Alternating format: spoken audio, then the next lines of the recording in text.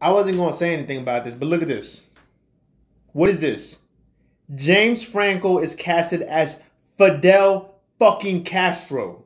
I had no problem in the Fast and Furious franchise once being Latino became popular with reggaeton and shit, and all of a sudden, Dominic Toretto just happened to be Latino, and then in part 8, he's freaking Cuban. I was okay with that, because, you know, Vin Diesel is, you know, multicultural. Whatever, man.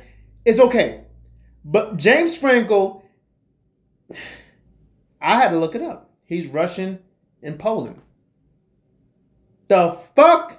Hollywood has not gave us, because let's be clear, they give people this shit, has not gave us a bona fide, huge Latino superstar actor.